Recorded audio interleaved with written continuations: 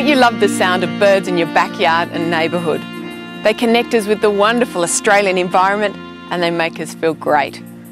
Australia has an extraordinary array of bird life with some 814 species. Unfortunately, many of these species are under threat. The good news is that you can help. Australia's natural environment has experienced large-scale change in the past century. Coastal areas, rich with native animals and plants, have been significantly impacted by urbanisation, which continues to expand. This change has resulted in a vastly different ecology, with an environment that is no longer able to support many native animals and plants. The orange-bellied parrot, regent honeyeater, Carnaby's black cockatoo, and southern emu wren are a small sample of the Australian birds threatened with extinction. Habitat destruction and fragmentation and feral animal and plant invasion have all combined to threaten these species and more. If Aussie birds become extinct, we not only lose their wonderful natural beauty, but there is likely to be knock-on effects.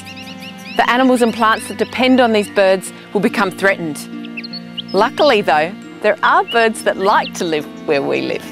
Some of these birds are doing really well, like the Australian magpie, noisy myna,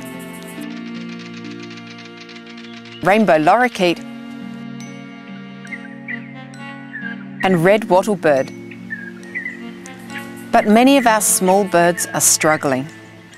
Small birds like the superb fairy wren, red-browed finch, white-browed scrub wren, and striated pardalote were much more common in years gone by. The good news is that you can help restore some of the balance in your local area. With the help of Birds in Backyards, we can share our space with these birds. Take action and help prevent these birds and many other species from ending up on the endangered list. Birds in Backyards is a research, conservation and education program that is part of Birds Australia, a not-for-profit organisation that aims to conserve Australian native birds. Birds in Backyards is focused on creating a strong bond between native birds and Australia's urban communities. Sharing spaces, connecting birds with people is their motto. And whether your focus is your backyard, your local community, or assisting scientific research, Birds in Backyards can help you. By adopting one of the following recommendations on the Birds in Backyards website, you'll be making a valuable contribution to the preservation of Aussie birds. Get to know your local bird life by monitoring your garden and your neighbourhood. You'll need a bird book, like this one, a set of binoculars and a notepad to record your sightings. You can also use the bird finder on the Birds in Backyards website. If you become a member, and it's free, you can record your sightings. Help Birds in Backyards monitor our urban bird communities by telling them what birds visit your garden. Choose plants that support native birds. Talk to your council for a list of locally native plants and the location of your nearest native nursery. For example, in coastal Sydney, where the soil is sandy, a small locally native grevillea is a much better option than a large hybrid grevillea like this one. The small local grevillea will look fantastic, grow well in these conditions, and will attract small birds like the exquisite eastern spinebill. On the other hand, a hybrid grevillea may attract large and aggressive honeyeaters that will chase the smaller birds away. A structurally diverse garden, that's one with lots of layers, will attract many different birds.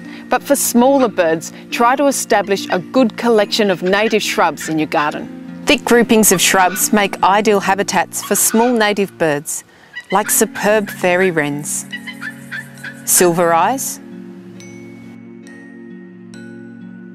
diamond firetails,